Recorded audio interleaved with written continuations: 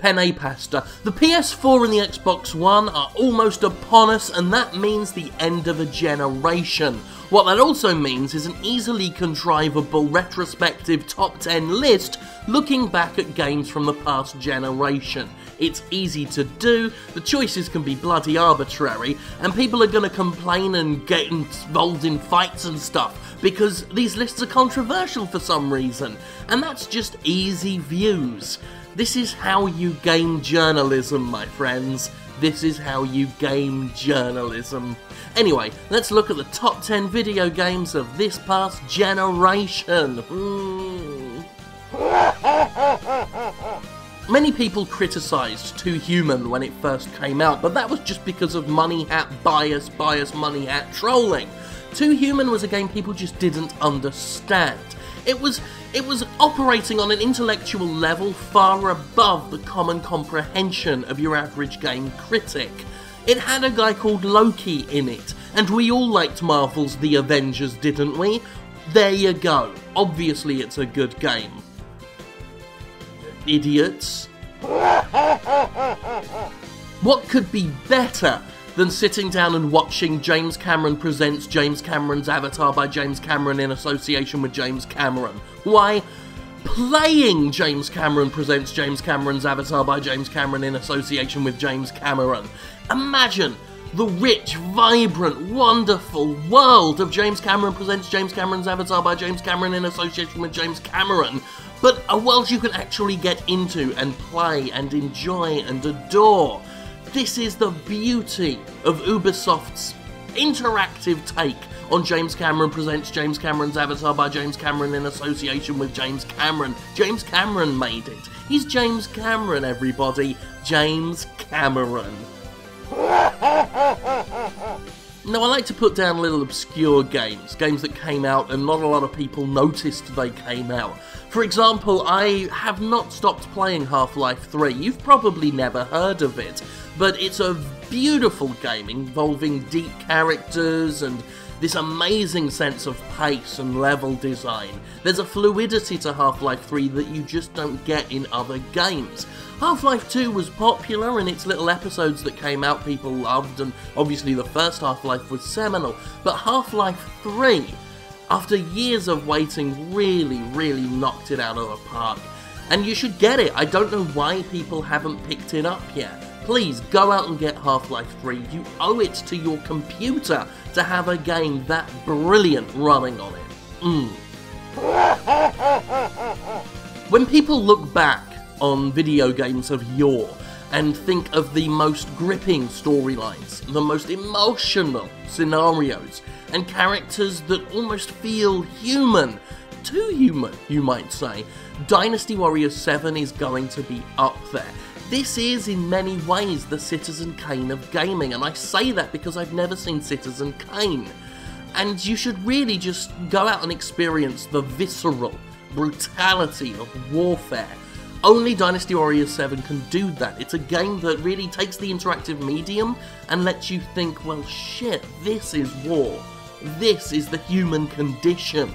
This is emotions which are emotional and get me in my emotion box.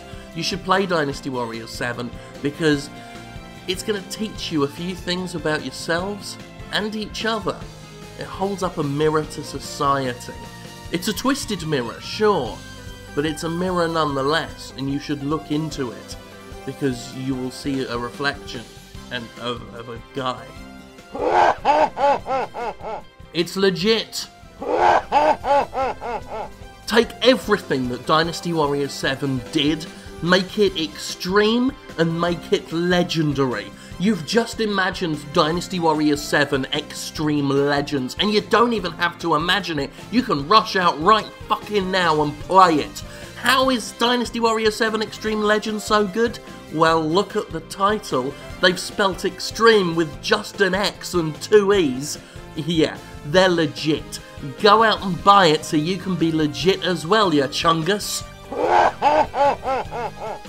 With Dynasty Warriors 8, Tecmo Koei knew they had to shake up the series. They had to reinvent the formula. People were crying out for something fresh, and something fresh is what they got with Dynasty Warriors 8.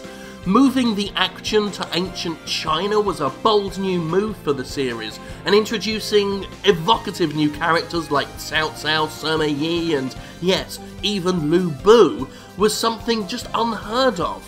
It really resonated with the audience, and with good reason. Dynasty Warriors 8 is legit. Just that moment when Zhang He shoots the boss in that field of poppies, wow, it really made me cry in my heart. Dynasty Warriors 8. Velvet Assassin was a game so overwhelmingly brilliant, I could only stand to play it for 2 hours. I couldn't get past the halfway mark in the game because it was so unbelievable. It was amazing. It made my jaw hit the floor. I don't really want to describe too much of it because I don't want to give too much away, but this is a game in which you get to kill Nazis. It's a game in which there is a woman one, there is lighting. I've seen at least 3 graphics in it. Velvet Assassin is the way to go. It's so brilliant you won't be able to stand playing it. Few long-running franchises can really stick it out through multiple generations, but Val Kilmer, the man who was the Batman, certainly did it with great aplomb. This is a man whose interactivity is just on another level. It's something you can't get anywhere else.